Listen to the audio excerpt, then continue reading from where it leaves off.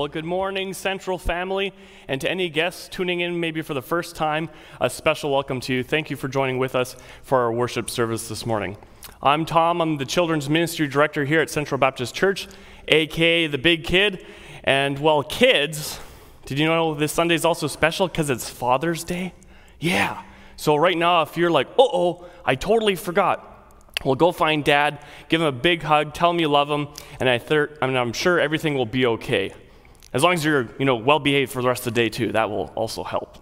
And seeing as it's also Father's Day, in true dad fashion, I'm wearing my Hawaiian shirt, and you can't see it, but I'm wearing socks and sandals. Yeah, I'm living dad large, and I figured I'm allowed one dad joke, right, Pastor Phil? One dad joke. So here goes. Brace yourself. Brace yourselves. This one comes from Ed, my friend, who some of you know from the church, the Labonte family. So, little disclaimer.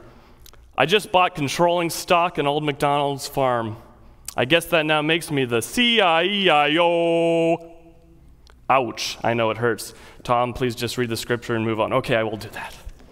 All right, this morning also, because it's Father's Day, I thought a fitting passage of scripture just to read for this morning's call to worship would be Proverbs 3, specifically verses 1 to 12. Because here we see King Solomon, right, reciting this wisdom to his children in the hopes that they would follow the Lord. And so as I read this, I'd hope we just listen to the sincerity in his voice, just thinking like the best thing I can do as a dad is to point them to our Lord and Savior. So here goes, starting in verse 1. My son, do not forget my teaching, but let your heart keep my commandments for length of days and years of life, and peace they will add to you. Let not steadfast love and faithfulness forsake you. Bind them around your neck, write them on the tablet of your heart, so you will find favor and good success in the sight of God and man. Trust in the Lord with all your heart, and do not lean on your own understanding. In all your ways acknowledge him, and he will make straight your paths. Be not wise in your own eyes, fear the Lord, and turn away from evil. It will be healing to your flesh and refreshment to your bones. Honor the Lord with your wealth and with the first fruits of all your produce. Then your barns will be filled with plenty, and your vats will be bursting with wine. My son, do not despise the Lord's discipline or be weary of his reproof, for the Lord reproves him who he loves, as a father the son in whom he delights. King Solomon's telling us, fix your eyes on the Lord, let him be your vision, and follow him with your life.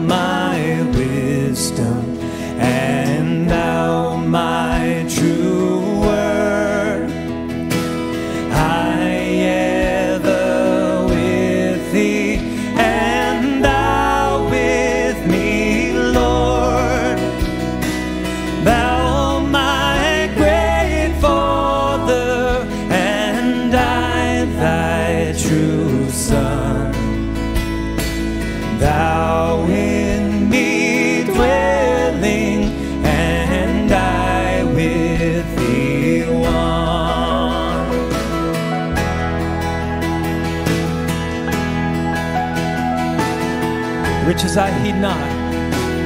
Riches I heed not, nor man's empty praise.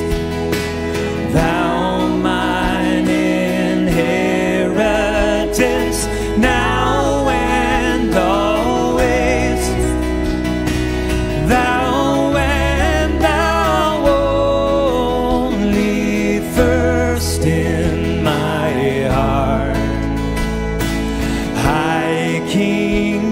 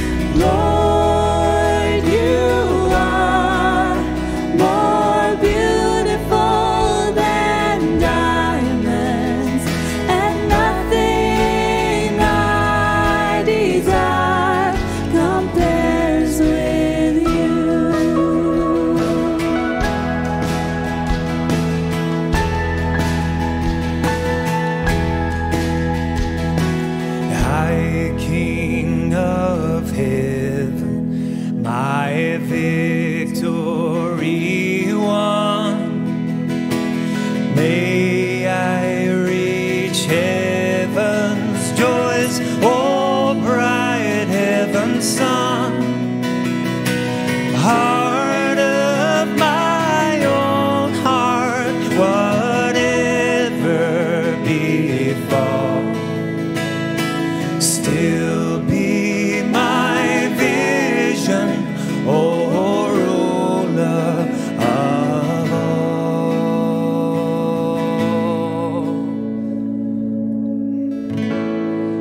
Amazing love that welcomes me, the kindness of mercy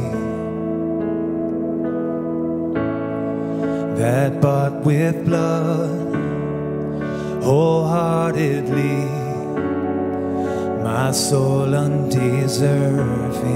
Let's sing. And God, you're so good. God, you're so good. Oh God, you're so good. You're so good to me. Behold the cross, age to age, and hour by hour. The dead are raised, the sinner saved, the work of your power. God, you're so good. God, you're so good. God, you're so good. You're so good to me.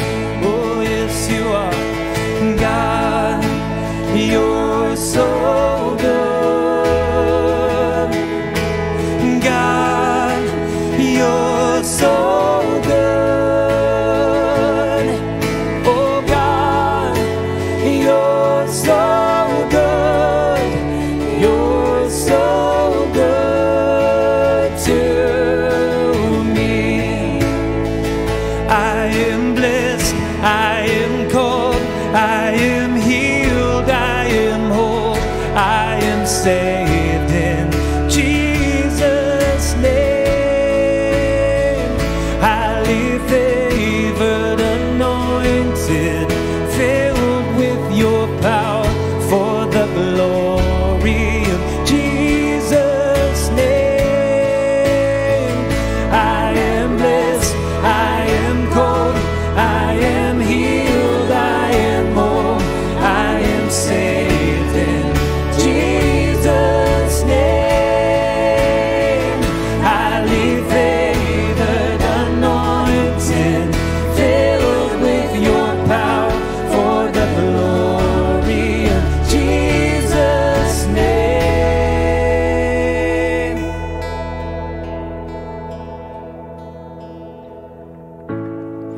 And should this life bring suffering, Lord, I will remember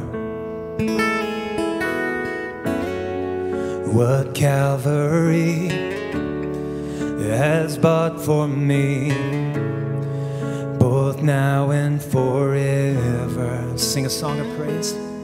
We say, God, you're so good. Yes, you are. Oh God, you're so good. Oh God, you're so good. You're so good to me. Again. Oh God, you're so good.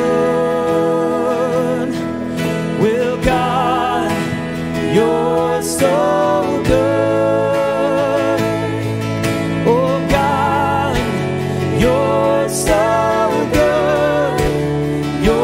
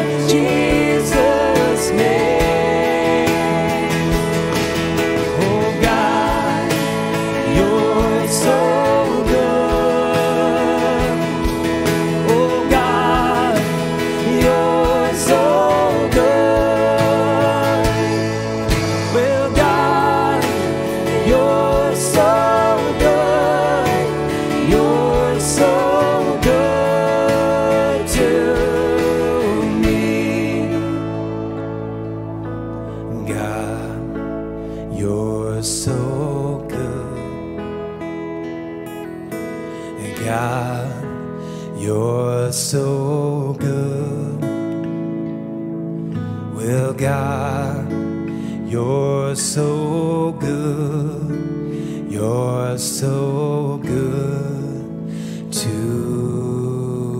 me.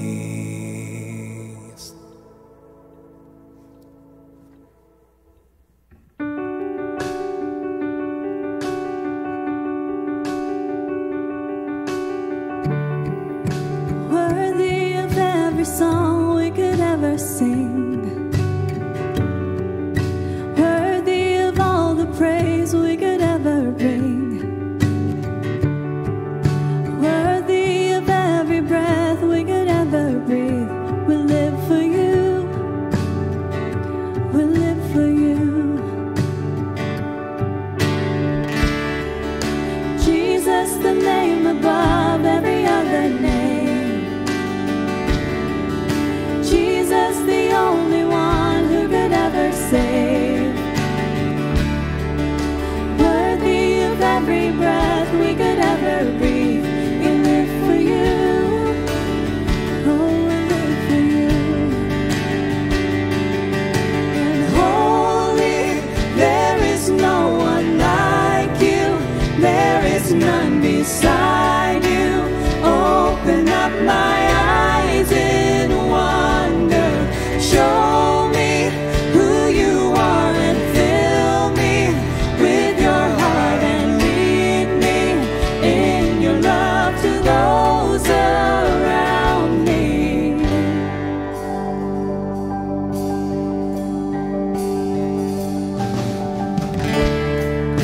Jesus, the name above every other name.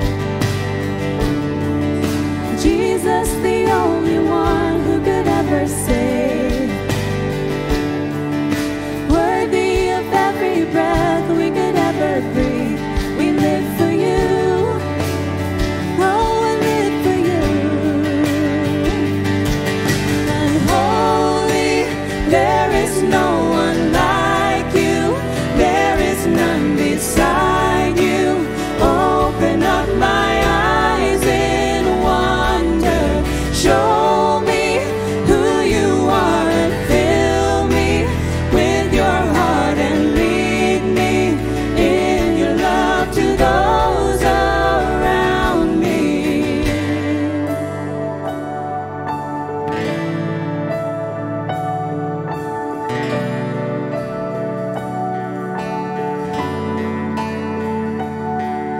And I will build my life upon your love. It is a firm foundation, and I will put my trust in you alone, and I will not be shaken. I will build my life upon your love. It is a firm foundation, and I will put my trust in you alone, and I will not be shaken. Holy, there is no one like you. There is none beside you. Open up my eyes in wonder. Show me who you are and fill me with your heart and lead me in your love to those around me. I will build my life upon your love. It is a firm foundation, and I will put my trust in you alone, and I will not be shaken.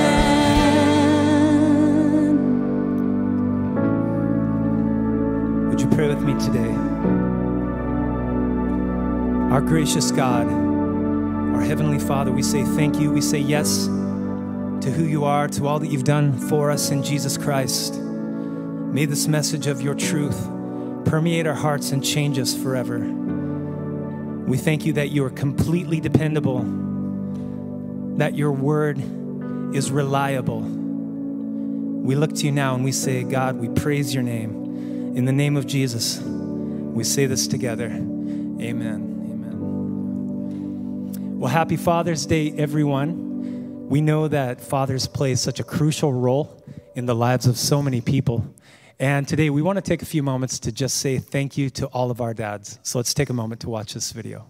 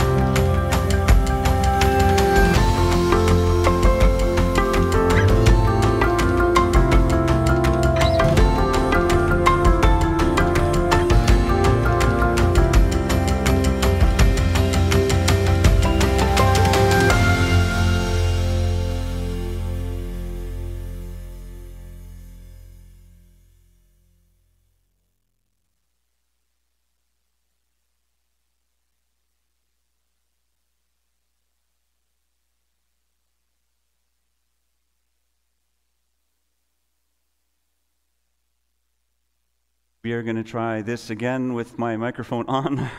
Sorry about that. My name is Phil. We're very glad to welcome you to our Central Baptist Father's Day Sunday morning service this morning. And let me add my welcome to Tom's welcome earlier. We're very glad you're here. We would love for you to connect with us. You can go to our website and click on the connect button, and you can reach us in that way and just let us know that you're out there and ask any questions you would like. This is a transition Sunday. I'll talk about that in a moment, but we're very glad you're here with us today. It is with deep sorrow that we bring to your attention, in case you haven't heard already, that our sister Liz Morgan passed away to be with the Lord on Thursday of this week. Ron and their two sons were with her, and the passing was peaceful. But please do bring Ron and the boys to the Lord in your prayers, especially in this time. At Liz's request, there will not be a memorial service, but let's, as a church family, come around this family and pray for them and love them well during this season of grieving for Ron and the boys. This coming summer, as the rules are changing and things are opening up again, we are planning to do an in-person Urban Adventures Camp this year, and that's going to be July 19th to 24th. There is still room to register, so kids, if you haven't registered yet, this is the week to do that. There's also some volunteers still needed. We have a good number of volunteers already. We're looking especially for some volunteers to help in the food department, I'm told. So if you would like to help, please contact Tom Drinkwater, and he would be very glad for your volunteer hours in that week of July 19th to the 24th. Next Sunday, June 27th at 1 p.m., there will be a membership class. This will be a Zoom class. If you are interested in becoming a member here at Central Baptist Church, please contact the church office this week to sign up or to ask any further questions about the membership class next Sunday. Speaking of next Sunday is the Sunday when we're planning to do our limited reopening according to the rules from British Columbia. And so that's important for you to pay attention to how to do this. The main thing for you to know is that tomorrow morning early, there will be a button on our website that you can click that says register. And so you can go to our website as early as probably 7 o'clock in the morning and see that button there. And you can register. It will be first come, first serve, because we have limited numbers. What we're allowed is 2 groups of 50. One group of 50 will be in the lower hall. One group of 50 will be in the balcony. Once you register, then after that you will be sent a detailed description of which door to come in and all the rules about coming. Let me just make sure that you know that if you come next Sunday, that you are required to wear a mask at all times during the service, and at this point, no singing is allowed in the building by the congregation. And so that's a sadness right now, but we hope temporary. But please do keep this in mind. And as I say, the seating is limited. If you have any questions about this, just give the church office a call tomorrow morning and or any day through this week. And once the numbers are reached in full, then we will have to cut off the registrations for next Sunday. We'd love to see you here. If you can join us, please do sign up to come. As usual, we want to thank you for your ongoing giving to Central Baptist Church. E-transfer is the most cost-effective way for you to continue to give your offerings. Other options include mailing or dropping off a check or using the Tithely app or giving through our website. And now for the kids, we'd invite you to go and find the link that was sent to you earlier this week, a link for Right Now Media.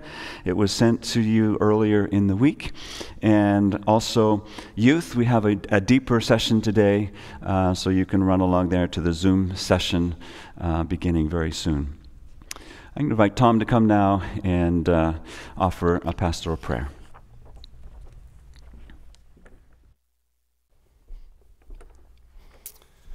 Thanks, Pastor Phil. And just before I pray in just a moment, I forgot in this morning's announcements, kind of the start of the service, we have a special guest speaker this morning. Pastor Paul Park from South Delta Baptist Church will be giving us the message this morning. So in just a moment, I'll turn it over to him. But first, I'd invite you to join me in prayer. Dear Heavenly Father, as Pastor Phil just mentioned, with heavy hearts, we do mourn the loss of Liz Morgan. Right now, our hearts go out to Ron and the 2 sons, Mark and Paul. We mourn with them. We miss her. But Lord, we thank you for the good news that the family was together in her passing and that they could spend those last minutes cheering each other on. And Lord, right now, if she were here, she would be cheering us on too. So Lord, we thank you that you blessed us with her life. We celebrate it. And we give you the glory because you created her and she's with you now. We thank you for her life's example. We thank you what she's meant to Ron and the kids and this whole church. And Lord, we thank you that there is hope, that we don't mourn like those that don't have hope, that we will see her again. And so Lord, it's another loss during this COVID season, and every loss seems to hurt, because we can't gather as a church family to mourn together and to encourage one another. And so, Lord, it's just another reminder that you are our sovereign Lord and that we need to turn to you. So, Lord, help us to fix our eyes on you to run this race well so that we can receive the crown of life that Liz now has. And, Lord, I also want to celebrate you in this Father's Day. We thank you that you are the example of a perfect father. And I thank you, Lord, for all the fathers out there that know the best thing that they can do as a dad is to stand aside and to point to you. Just like in this morning's scripture passage with King Solomon, he knew in his wisdom that the best thing he could do for his kids is to point to you. So Lord, thank you for the dads that have done that. Thank you for my dad. Thank you for all the fathers that it's hard to do. But we thank you for your grace and your guidance. And right now, I'm sad, Lord, because I think of all the children, as Corey mentioned, that don't have good examples of a father, that don't have a dad. But Lord, you do stand in the gap. You are our Heavenly Father. And thank you, Lord, for all the pastors, the ministers, the laymen, all those that serve you through single mom events, whether fixing vans or serving at Urban Adventures or working in orphanages like Watoto around the world. Thank you for their hearts, that they want to see the next generation succeed, and that can only happen if they know you. So Lord, again, we celebrate your love. It's with heavy hearts that we know these things happen, but with joy, we also thank you for the love of dads. In your name we pray, amen.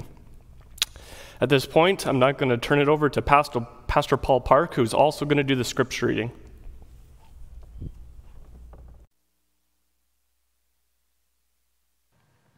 Well, good morning, Central Baptist Church. My name's Paul Park, and I serve as a pastor here at South Delta Baptist Church in Tsawwassen. We're right by the ferry, so it's not even that far from where you guys are in Victoria. I love sharing the Word of God with anyone who would listen, so today it's a privilege to share God's Word with you.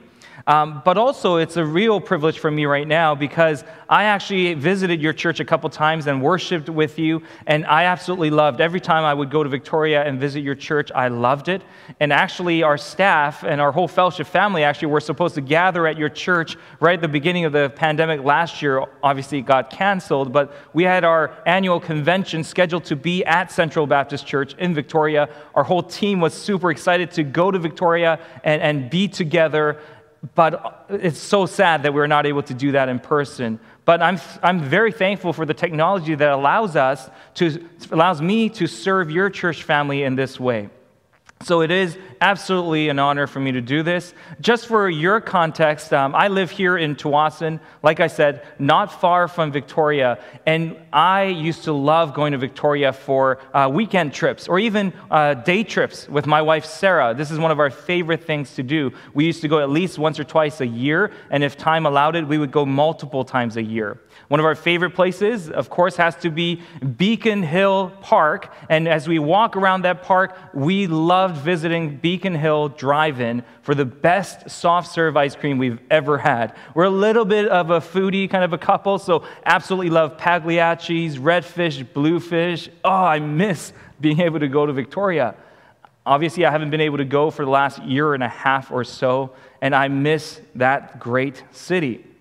So today, as I get to serve you in Victoria, I feel like there's a little bit of a connection here.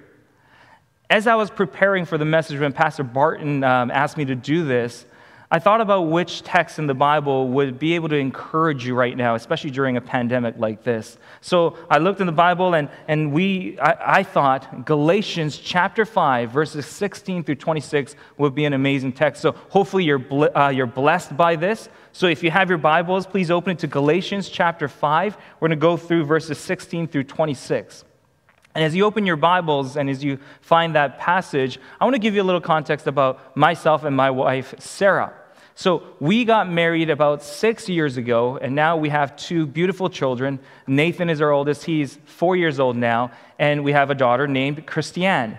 And Christiane is just 3 months old, so you could probably imagine that we are quite a busy young family right now. Life is a little bit chaotic at home, especially with the pandemic. It's not easy, I must admit.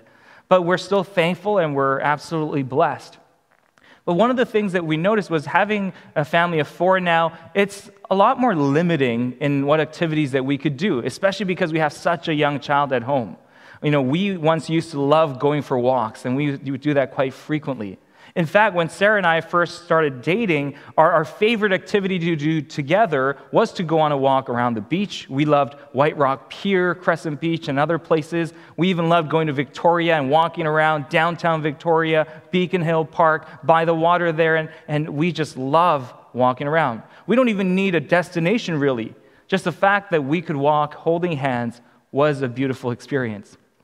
One of those early days of dating, though, my wife Sarah had a knee injury. And in fact, she had 3 knee surgeries on that knee. So I was very mindful of this. So when we did go for our walks, I was careful to pace myself so that Sarah was comfortable. If her knee was doing okay that day, we would go for a little bit of a walk, but we'll still make sure that we take enough rest. If there's a park bench, we would sit down and enjoy our conversations, maybe grab a snack and enjoy our time and then go for a walk again. If she was having a bad day and there was a lot of pain in her knees, of course, we would cut the walk short and we would head into a restaurant or a coffee shop and we would enjoy each other's company that way. But the beautiful part of this is, imagine this glorious summer day in Vancouver. As Sarah and I go for a walk, what was most important for us was that we would enjoy each other's company, that we would enjoy this relationship that we were building together, our love. We were celebrating it by enjoying our conversations, walking in God's creation, and enjoying the beauty of God's artwork. That was the point of these walks. It wasn't necessarily for us to exercise, although it was great exercise. It wasn't necessarily for us to get to a place, although we ended up having a destination most times. The real point was that we would enjoy each other.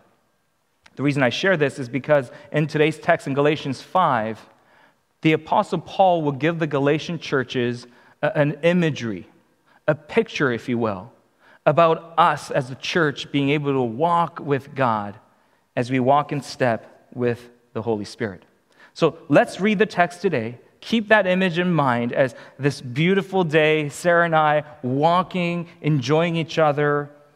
Just imagine that.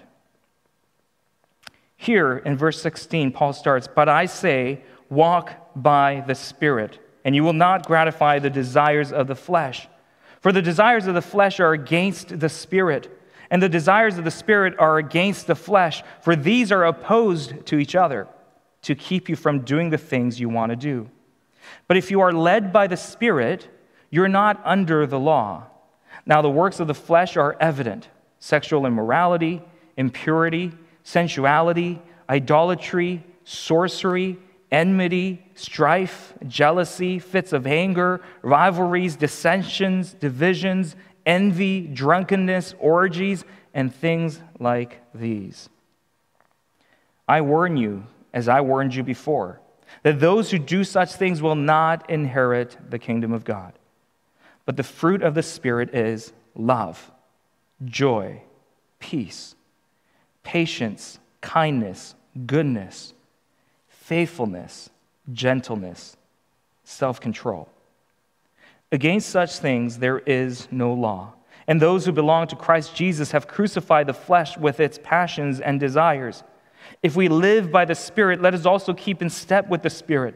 Let us not become conceited, provoking one another, envying one another." Amen. Thus far is the reading of God's word for today. Now, just note here, in 3 verses of this passage that we read, there's these allusions to the fact that there's a walk happening. There's a walk between the Galatian churches and the Spirit of God. Listen to this again in verse 16. Paul writes, "But I say, walk by the Spirit." Walk by the Spirit. And then in verse 18, Paul continues, "But if you're led by the Spirit," so the Holy Spirit is leading. He's walking in front and leading this church. And then again in verse 25, Paul writes, "If we live by the Spirit, let us also keep in step with the Spirit." 3 times, we get a very clear indication. Paul is drawing a picture here. He's depicting the fact that the church is on a walk with God. It reminds me of Genesis chapter 1 and 2, where you see Adam and Eve, before the fall of man, they would normally go for walks. That's why in chapter 3 of Genesis, we find that when Adam and Eve sinned, God came looking for Adam and Eve, as he always did, walking with them in the cool of the day in the Garden of Eden. You see, we were always designed and created to walk with God. Maybe not just literally, but figuratively as well. We were supposed to enjoy his beautiful presence. We were never supposed to depart his presence. That happened because of sin and the brokenness that ensued. But the way we were created was to enjoy God's perfect presence in our lives. And Paul's talking about that. right? Verses 16, 18, and 25. He's talking about you got to walk by the Spirit. You got to be led by the Holy Spirit, and you got to walk in lockstep with the Spirit of God. That's the vision. That's the goal for all humanity. That's the beauty of life. So Paul is telling the Galatian churches, and in turn, he's telling us that we have this opportunity to walk with God. Now, what does that look like, walking with God? Well, I started the sermon by saying that, hey, Sarah and I, my wife and I, we love going for walks. Now, we regret that we can't do it as often as we would like because of our family life stage right now. But when we were dating, man, I couldn't wait. Every day after work, I just wanted to pick up Sarah and go for a nice walk. But think about it. What if I said in those walks, hey, Sarah, I know your knee's a little bit hurting right now, but why don't you sit on the bench and wait? I'm going to go off and do my thing. I got my Fitbit on. I got to make sure I got my steps in today. You don't do that. When you're on one of your first dates and you're trying to build this relationship where you're trying to impress this woman, you don't just say, hey, I gotta fit in my steps. You wait here. I'm just going to go and book it. You don't do that, right? Now, when you're married, maybe 10, 20 years, that's what some married couples might do. But for newlyweds, for newly dating couples, this isn't what you do. Now, I want us to imagine, figuratively, when we go for a walk with our Holy Spirit, are we trying to pace our steps so that we're actually in step with the Spirit of God? Or do we just have our own destination and agenda in mind and we want to just get there? We don't care if the Spirit of God is beside us, or maybe we left him in the back, or maybe he's gone and I'm not following. Whatever the case, what Paul is presenting here in Galatians 5 is that we have the opportunity to walk with the Holy Spirit. Did I ever think that walking with my wife was a chore and I didn't want to do it? Absolutely not. I was in love with her, and I still am. So when I walk with her, it's not like, man, Sarah, can't you just keep up? No.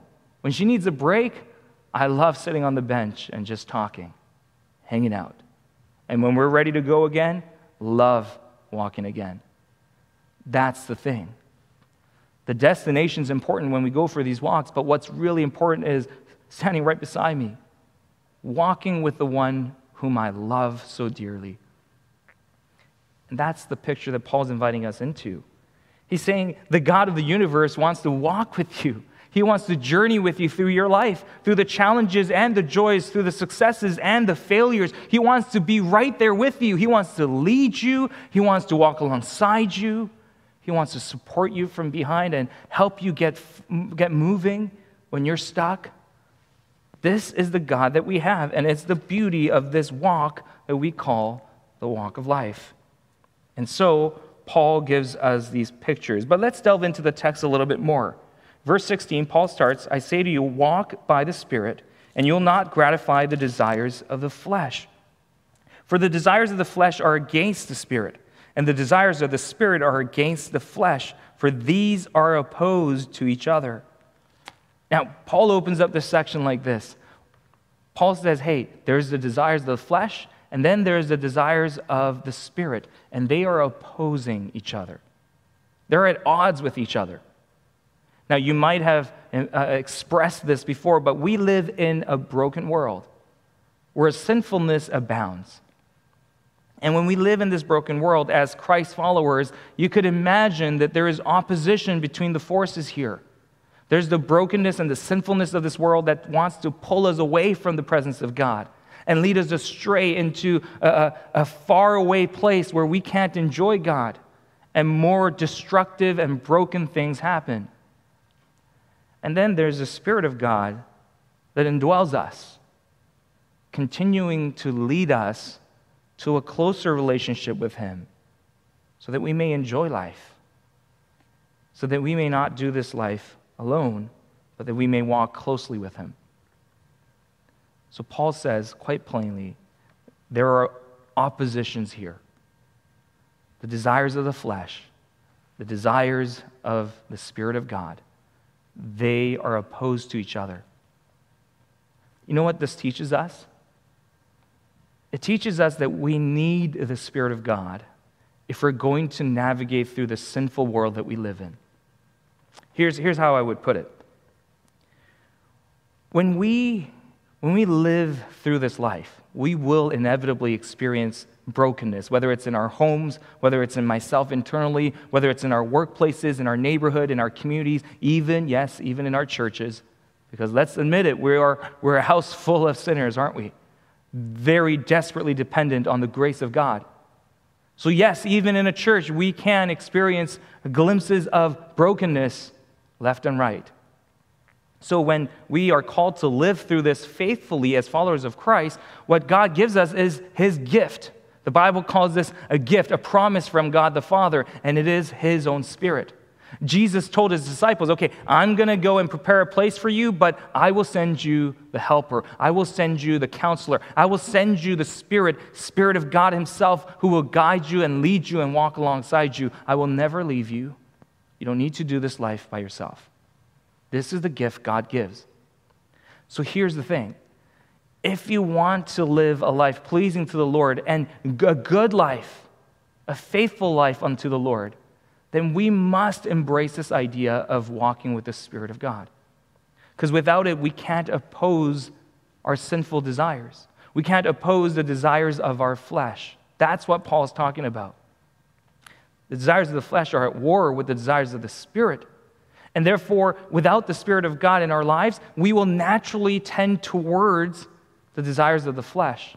The only way we can battle sin, the only way we could actually be free from sin, isn't by keeping the law, isn't by just saying, I'll do better next time. It's actually by inviting the Spirit of God into my life and walking closely with Him. See, the problem in the Galatian churches, this letter written by the Apostle Paul was most likely written to cities that Paul planted churches in, like the cities like Iconium, Lystra, Derbe, and you'll get Pisidian Antioch. All these cities that Paul planted churches in the southern Galatian region. Paul's writing a letter to these churches because these churches had a problem.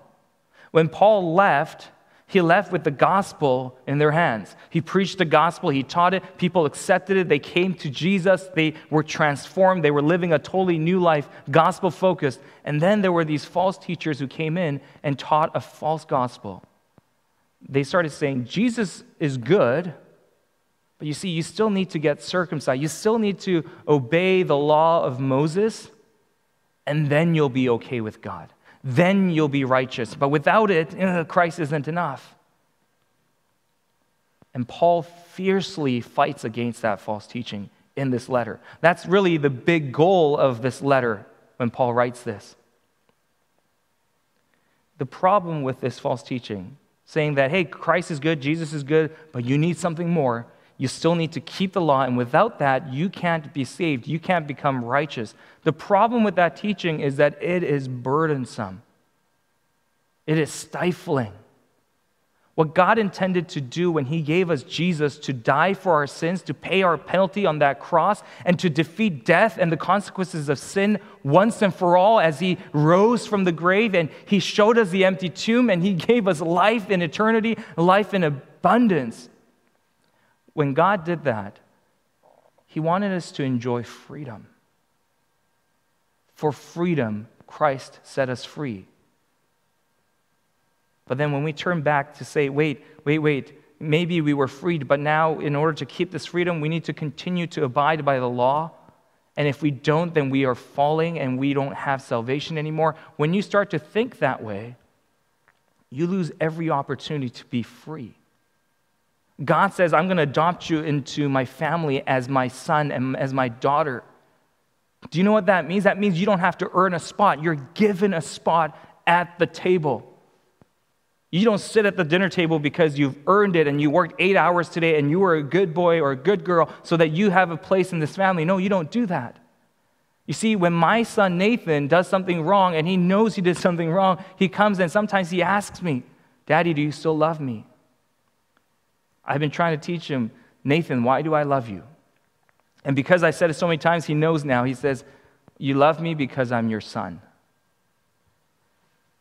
I say, yes, exactly.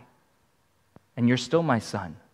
I don't like what you did. What you did was wrong, and you need to say sorry, and we need to work on being better next time. Absolutely. Yes, there is a law, there's a rule that's good for you to keep. It's absolutely good for you. But the law doesn't make you, the rules of our household doesn't make you a son in my family. It doesn't make me love you any more or any less. It's only by the fact that you are my son that you will always have my love. Even when you fail, even when you're kicking and screaming and going against what I've taught you, I will still love you in that very moment, simply because you're my son. Now, of course, I'm not perfect at this. I get angry, and I'm not a good parent all the time. I get that. But our God is a good father all the time. He's faithful. He doesn't change. He never disappoints. He never fails. What this means is God is inviting you to a relationship where your righteousness isn't based on the fact that you kept his law. Even though his law is beautiful and good and we should keep them, absolutely. But it's not a determiner of your status in his family. The only determiner of your status as heirs to the King of Kings is the fact that you are his daughter, you are his son. And do you know how that was achieved?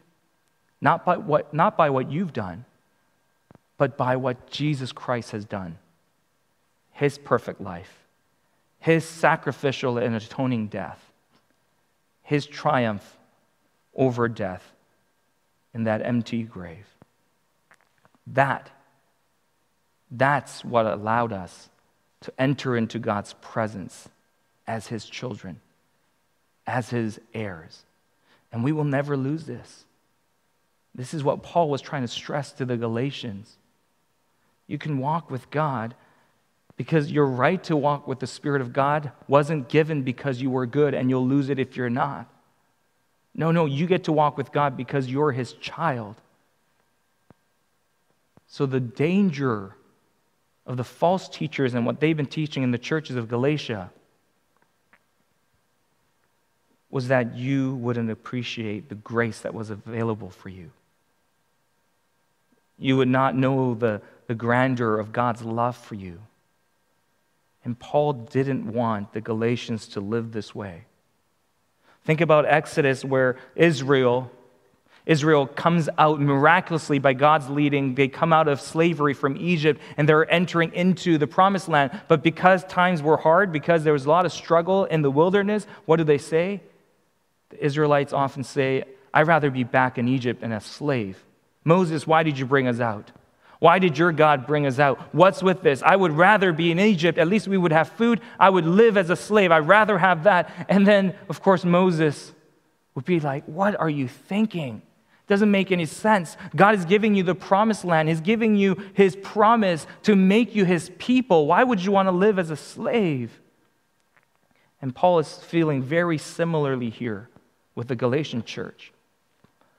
God wants to adopt you as his children. Why would you want to go back to living as slaves, trying to earn his favor, trying to think, oh man, if I don't earn his favor, if I fail, I'm knocked out of this family, I'm not a part of it anymore, but if I do well, I can keep at it.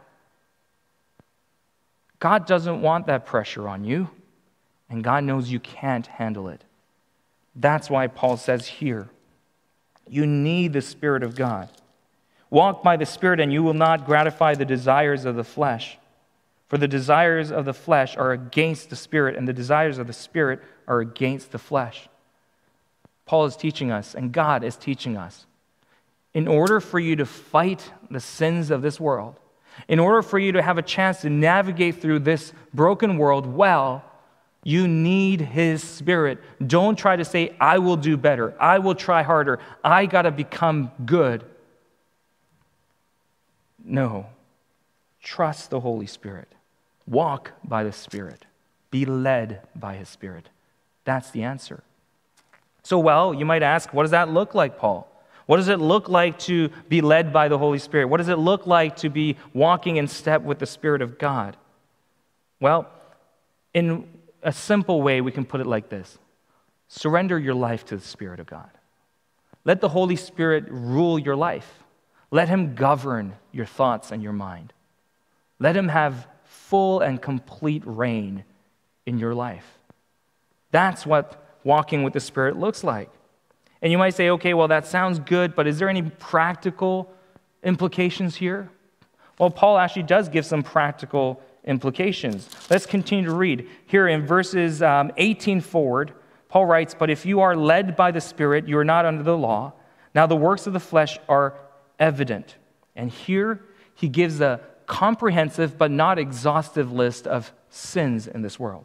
Listen to what Paul lists. It says, the works of the flesh are evident: sexual immorality, impurity, sensuality, idolatry, sorcery, enmity, strife, jealousy, fits of anger, rivalries, dissensions, divisions, envy, drunkenness, orgies, and things like these.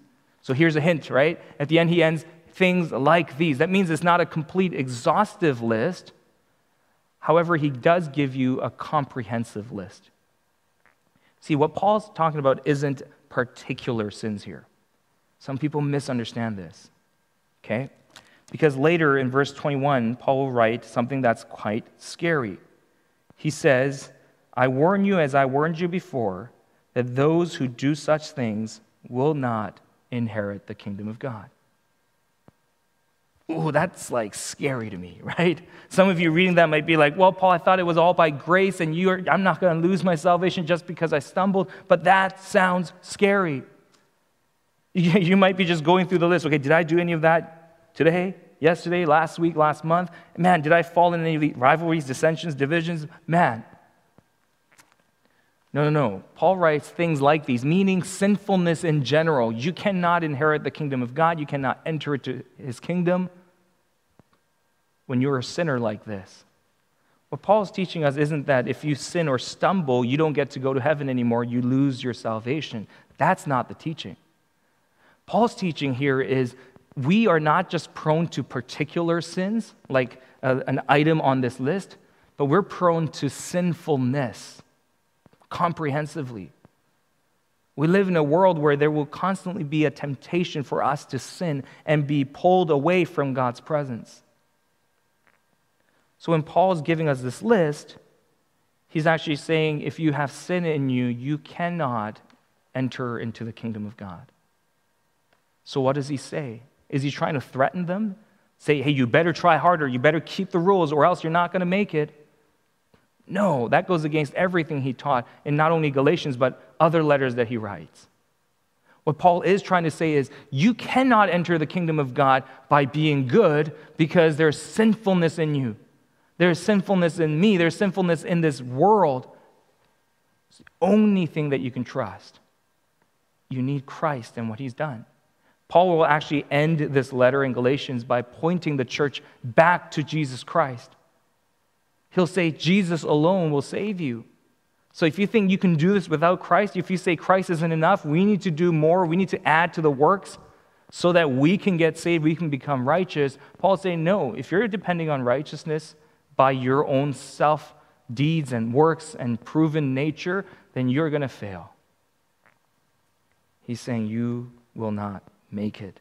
He's pointing you back to the grace of Jesus Christ, found on his throne, found at the foot of the cross. That's where Paul wants these people to be. So when you're looking at practically, how do I then do this? If it's not about me trying harder or just keeping the rule for the rule's sake, how do I become good at walking with the Spirit of God, being led by him? So Paul continues in verses 22 and onwards, gives us a roadmap. He writes, but the fruit of the Spirit is love, joy, peace, patience, kindness, goodness, faithfulness, gentleness, self-control, and against such things there is no law. I love this list. This is actually Galatians 5, verses 22-23. That's one of the first Bible verses I've ever memorized as a child. And actually, my son, Nathan, who was only 3 last year in children's ministry, he went through the fruit of the Spirit, and he actually memorized all of them. He did crafts and songs that reminded him of the list here. So I want to help you out. If you've never memorized the fruit of the Spirit, this is going to hopefully help you memorize it now. Okay? In children's ministry, this is how they teach them. Okay? They do the actions: love, joy, peace, patience, kindness, goodness, faithfulness, gentleness, self-control. All right? You might think, oh man, this is a little cheesy, Paul. I'm not following. But hey, if you're on your couch by yourself and no one's looking, just do it. Do it with me. Okay, memorize this together. Okay, we'll take it in chunks of 3, all right?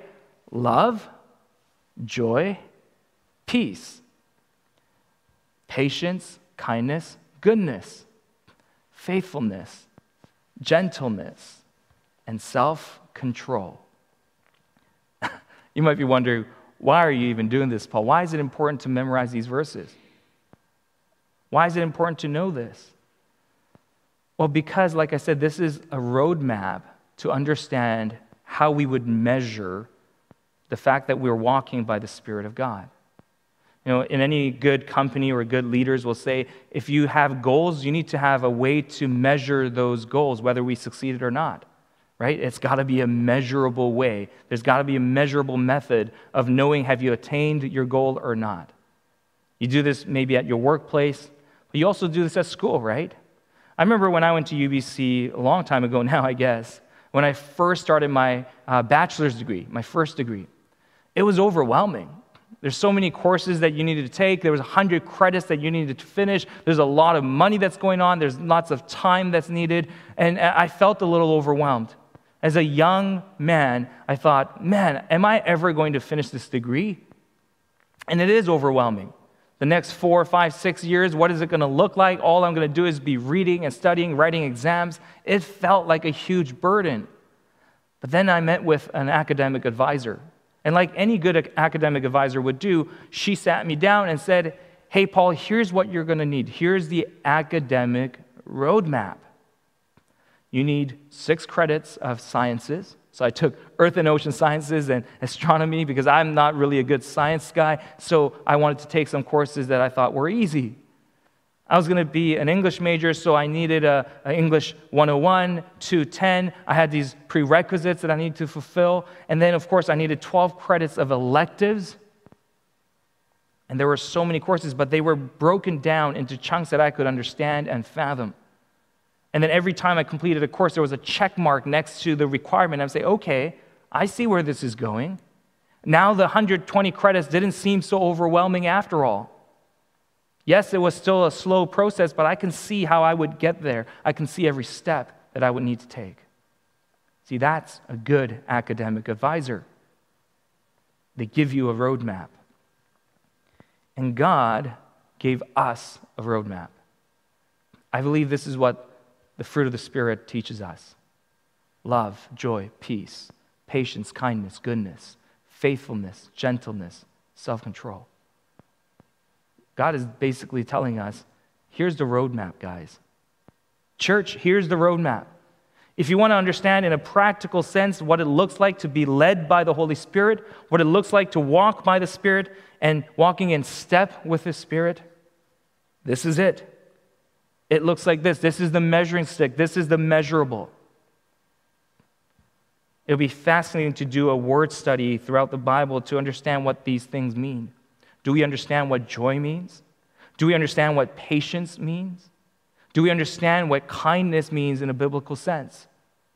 Rather than looking from the culture's perspective of, okay, this is what patience means, or this is what kindness means. Is there a teaching in the Bible? And I would say, yes, there is. And I pray that you will take the time maybe to do this for homework. Look through each of these 9 words that you find in the fruit of the Spirit and do a deep dive into Scripture to understand this is what God wants from me. He wants me to grow. He intends me to grow in these areas. God, lead me. I think it will excite your journey in faith when you do that deep study of these words. I don't have time to go into every word, or else this will be like a 12-hour sermon. But I do want to talk about one word in this list, and it's the word love. Love, joy, peace, and onwards. Many scholars wonder, is it a coincidence that the word love was the first word in this list? If you read Greek literature, and even in New Testament and Old Testament, the word order in a phrase was absolutely important. Most often, it wasn't accidental. There was no coincidence about it. When something was listed first, there was an emphasis, there was a reason for it. I agree with these scholars. I believe the word love was there first because love completes the law. Paul talked about it earlier in Galatians. Of course, Jesus talks about it. Of course, Deuteronomy and Old Testament talks about it. Love is the fulfillment of the law. Paul would write in places like 1 Corinthians, love.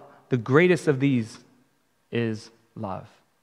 We know that Paul emphasized love. We know that God emphasized love. We know that God said he himself is love. That is the defining characteristic of our God. So why is that important here? Because if you're wanting to grow in these other things like self-control and gentleness and all sorts of things, you ought to know that it's got to be done in the backdrop or the context of love. You need to be in the arena of love in order for you to grow in this fruit of the Spirit. You know what this means? This means you have to be in relationship, first and foremost with your God. You need to love your God, and you need to know his love for you. This is why we preach the gospel. Even if you know the contents of the gospel, this is why we preach it every day to you. This is why you should preach it to yourself every day. And remind one another in your church, because you need to be empowered and motivated and inspired by the love of God. When you appreciate his love for you, and when you are moved to love him back and worship and praise him, that's when you will grow in all these other aspects of the fruit as well. And of course, you need to be in relationship with one another, your fellow brothers and sisters at Central Baptist Church. You need to do that, because how would you ever grow in patience without someone testing it for you? How would you grow in gentleness without engaging in other human relationships? See, God intends to help us grow in the fruit of the Spirit when we engage in a healthy and loving environment, a healthy church community. So this we cannot ignore. Some people think, well, Paul, I like love, I like patience, but gentleness, that's not for me. Maybe for some of you say, hey, self-control, not for me. Hey, I'm sorry, I love it, I respect that it's in the Bible, but that's not for me. God didn't wire me that way. How many times have we heard that? You know what the problem with that is? In both the English and the Greek, the fruit of the Spirit is a singular. It's not a plural. It's not fruits of the Spirit. It's not like a grocery store where you're going, okay, I like oranges, I like apples, but grapes, I'm going to pass on the grapes. I don't really like them. See, sometimes we have this image of the fruit of the Spirit to be plural, so we say, okay, God gave me a lot of patience. I can work on self-control, but you know what? I don't really need to do gentleness. But no, if you really study Scripture, God wants to lead us to grow in all of this. This is singular. This is one fruit of the Spirit of God. So we have a responsibility, but also an opportunity to grow in all of these areas. So let's go back to the illustration I began with. Remember that lovely sunny day, the glorious sun in the sky, the amazing beach, the beautiful scenery, a little bit of a breeze. You smell the ocean. You can hear the voice of the one you love. As I'm walking down this beach with Sarah, holding her hand, I'm filled with joy. As we go through that walk, as she becomes tired, I stop and we sit on the bench and we talk. I listen, I talk, we engage. We're holding hands still.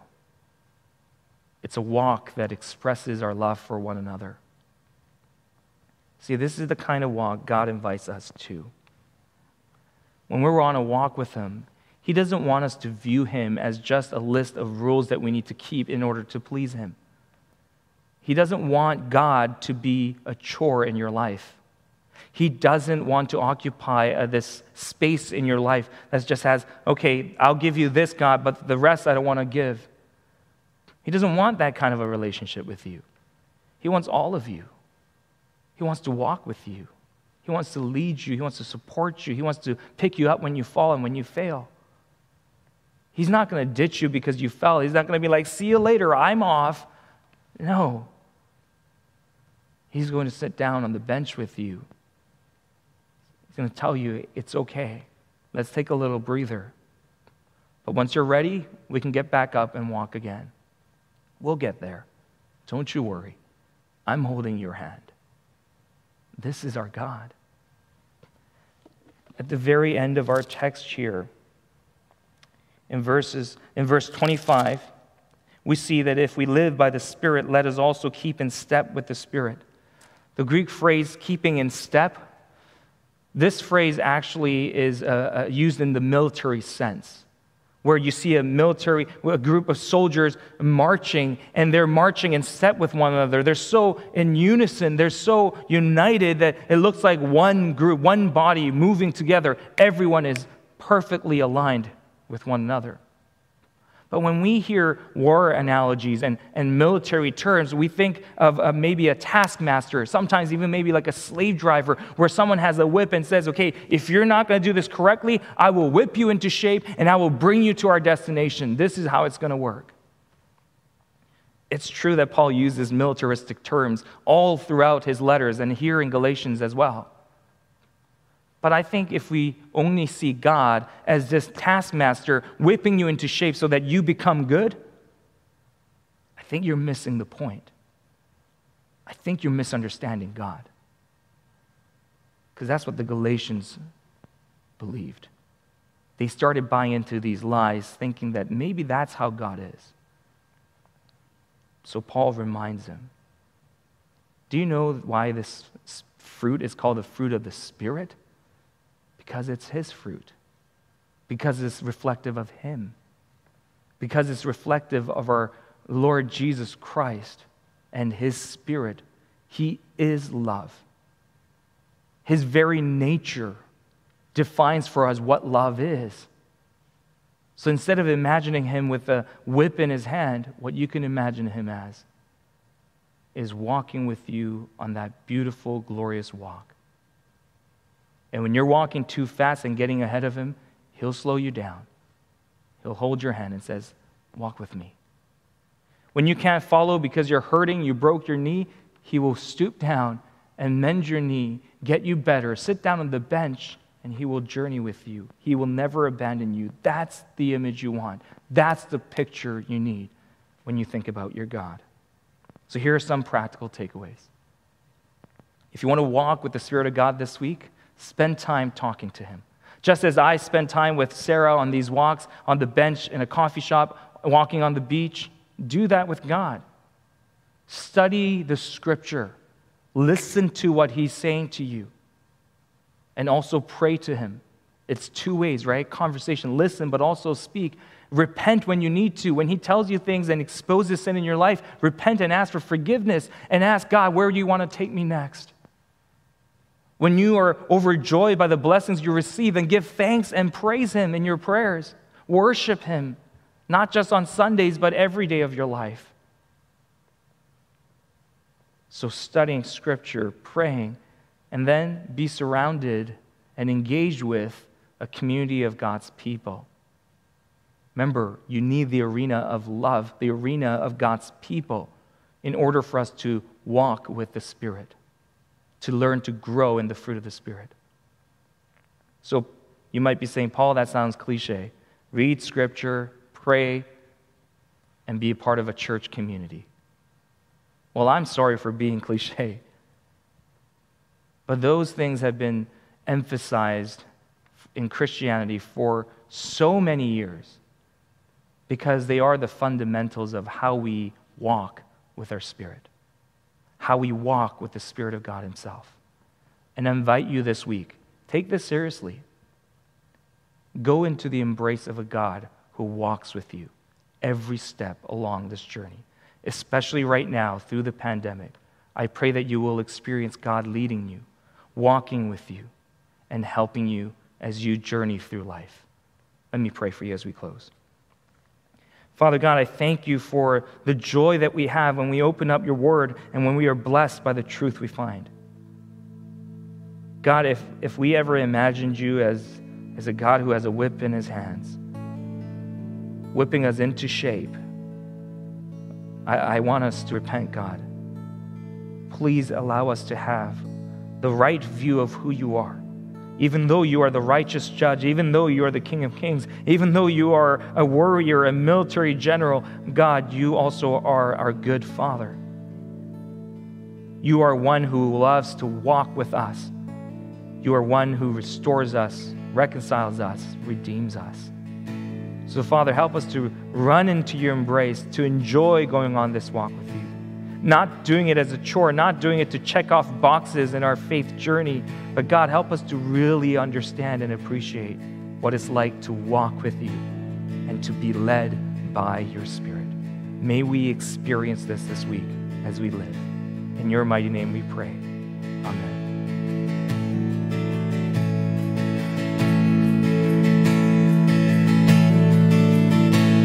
Oh, I've heard 1,000 stories of what they think you're like, but I've heard the tender whisper of love in the dead of night, and you tell me that you're pleased and that I'm never alone.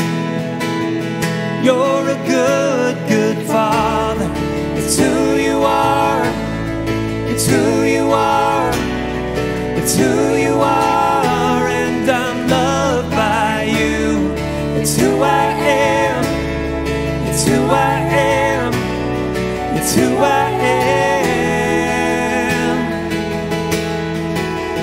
Oh, and I've seen many searching for answers far and wide, but I know we're all searching for answers only you provide, 'cause you know just what we need before we say a word. You're a good, good Father. It's who you are. It's who you are. It's who you are, and I'm loved by you. It's who I am. It's who I am. It's who I am. 'Cause you are perfect in all of your ways. You are perfect in all of your ways. You are perfect in all of your ways to us.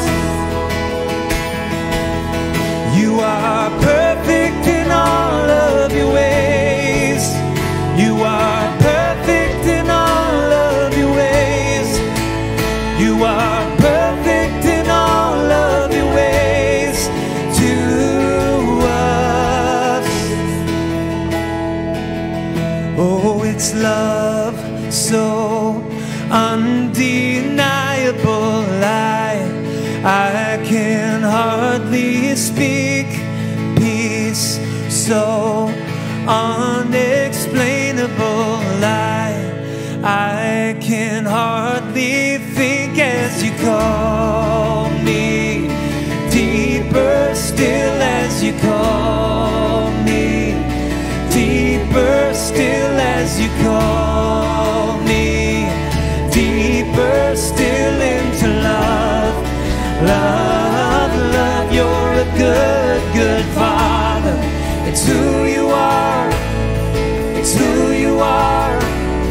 It's who you are, and I'm loved by you. It's who I am. It's who I am. It's who I am. You're a good, good Father. It's who you are. It's who you are. It's who you are, and I'm loved by you. It's who I am. It's who I am. It's who I am.